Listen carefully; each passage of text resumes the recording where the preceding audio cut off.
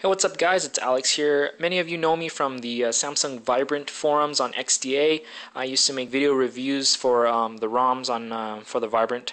But today we're actually going to be looking at my Galaxy Tab, which I finally rooted, and I flashed my very first ROM on my Galaxy Tab just a couple days ago, and we're going to be talking about this ROM and how it improves the overall experience on the Galaxy Tab when compared to the stock firmware found on a T-Mobile USA Galaxy Tab.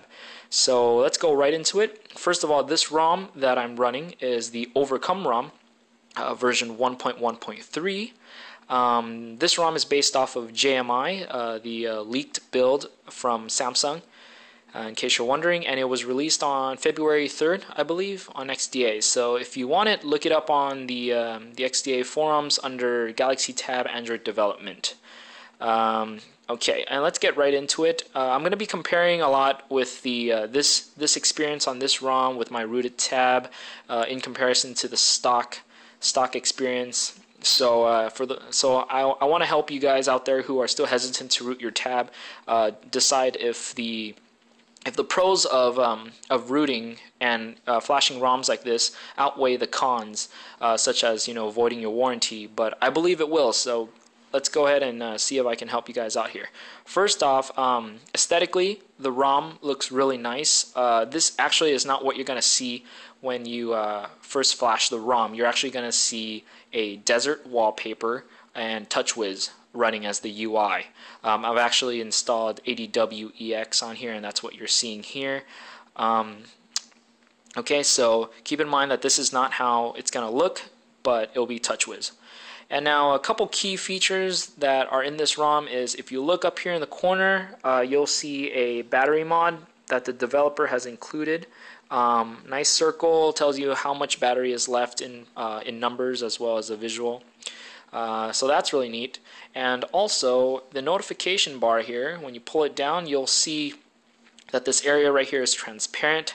Not a big deal, like doesn't really serve any performance purpose, but it's aesthetically pleasing. So, and as you can see, swiping up and down this notification bar now is a lot quicker, a lot less choppy than it was in the stock ROM, which leads me into the main point of this video. Is I wanted to emphasize how much faster my Galaxy Tab now feels and runs. Okay. Things like just navigating throughout the UI by swiping across home screens, pulling down the notification bar, opening the menu, going to settings. As you can see, everything is very snappy, going from screen to home.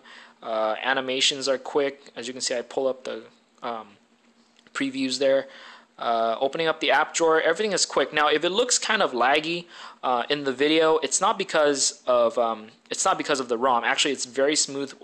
At what I'm looking right now, it's very smooth. But it might be because the camera is in the it's not picking up the movements quite accurately in the dark as I'm recording this video. But take my word for it, it's very quick and very smooth, as you can see here, me navigating throughout the UI. And as I try to bog it down here, as you can see, everything opens up and closes very snappy.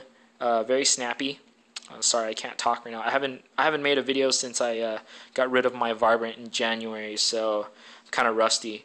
But yeah, guys, main point, ROM's very fast. Now, the biggest speed improvement that you're going to see in this ROM is in the browser. Now, I don't know if you guys remember. Let me end some tasks just to have a good demonstration here. I don't know if you guys remember or if you guys know, but the stock browser experience on the tab is very, very bad. Like when you're scrolling throughout a web page, it's just so choppy, so laggy, and it's quite unbearable. And it makes the iPad looks so good in comparison to the Galaxy Tab. So that was one thing that really bothered me when I bought this tab and I was browsing. It was just very horrible when it came to that. So now this ROM is going to fix a lot of that. As you can see here, I am now on Engadget's mobile website, and scrolling is a lot quicker now when compared to the stock experience. Now let's go ahead and open up a fully featured desktop version of a website to show you. We're going to go to PhoneDog here, phonedog.com. And this is a fully featured desktop version, which has a lot of pictures and flash and stuff going on. So typically on a stock Galaxy Tab, the experience would be quite horrible, and scrolling through the page is very slow. But as you can see here, the scrolling is actually a lot faster. It's not choppy like it is on the stock Tab. Okay, now pinching and zooming on the Tab was always quick. As you can see here, it responds pretty neat, pretty good. Okay, double tap to zoom in. That's automatic, very quick. Zoom out. But yeah, the main thing is that the scrolling through the web page is a lot smoother than the stock browser on stock firmware. Okay, so keep that in mind. That was a really big deal for me, and that was one of the reasons why I really wanted to root and flash a ROM on this Galaxy Tab, was that. And another cool thing is that if you look up here in the corner, you'll notice that there's a phone icon here, which when clicked opens up this dial pad, because this ROM actually features support for the dialer, so that you can make voice calls, video calls, and stuff like that. So that's cool if you wanted that feature. That's one thing that you'll get if you flash this ROM. But here's the thing, guys, in case you don't know, you can only use either voice and 2G data such as Edge, or 3G data itself. You can't use 3G data and voice. So whatever modem it is you're using, you'll either have 3G or 2G/voice. So unfortunately we can't get both, or else that'd be pretty cool. But yep, the phone feature is enabled in this ROM, so that's that. And let's see if I can point anything else out to you guys. Yeah, I just want to once again let you know how fast the browser now is. So I mean, that was enough persuasion for me to root the tab. So, and all the info can be found on XDA on how to root and all that stuff. So look there if you're interested. Now, one thing I gotta say though is what is slow when compared to the stock experience is the gaming. Now, for instance, I'll load up the Impossible game here. Now, right now it's set on high quality. See that? High quality.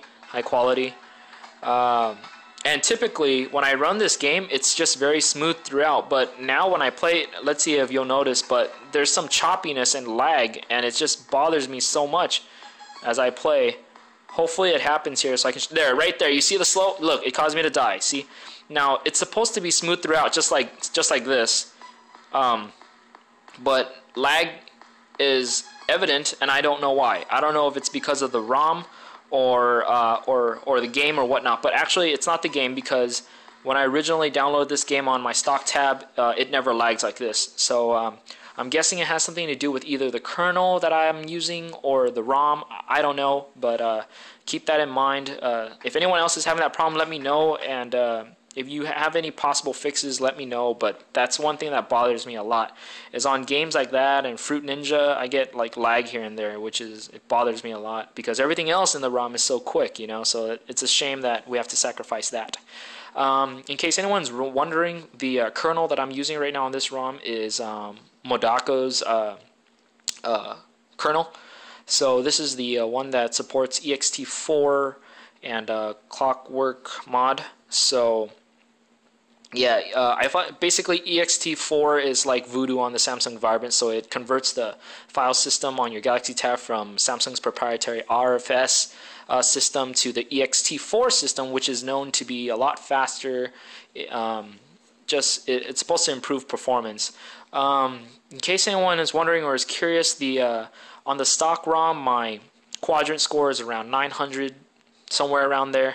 But after flashing this ROM and installing the Modako's kernel, I'm actually running 1700 around there in quadrant. So it's obvious by the numbers and by the everyday use that it is faster, but I'm wondering what the ROM is doing to the GPU, as I'm seeing lag in games.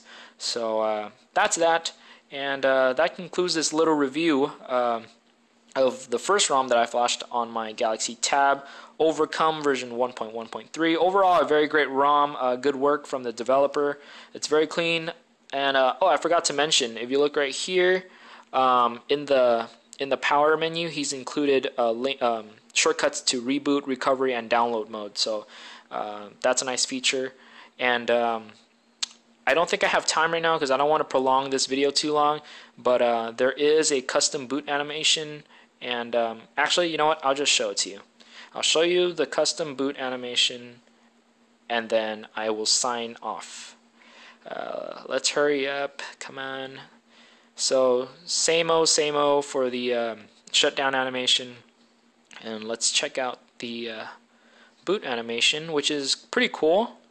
I'm pretty excited about all these developers starting to work on the Galaxy Tab. Sooner or later, we're going to get a lot more ROMs, and they're going to improve the overall experience. Hopefully, we get a honeycomb ROM, which would make this tab that much sweeter. Okay, yeah, whatever. Anyways, let's check this out. Good experience so far, guys. For those of you who have been waiting for my Vibrant videos, there's the boot animation, by the way.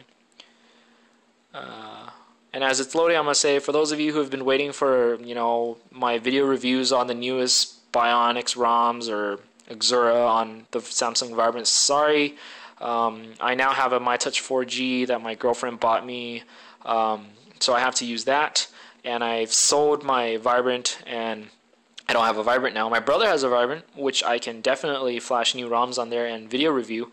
But I am actually quite busy right now in school, and that's why I just haven't even been on online in general that often. So I just wanted to show off this video because there's a lot of work starting to be worked on, a lot of work being done on the Galaxy Tab, but no real videos to show off this new stuff. So I figured I'd be the first to post up a really cool, really cool video showing off a really cool ROM. So hope you guys enjoy. More information down there in the description box in case you're wondering on how to get this ROM.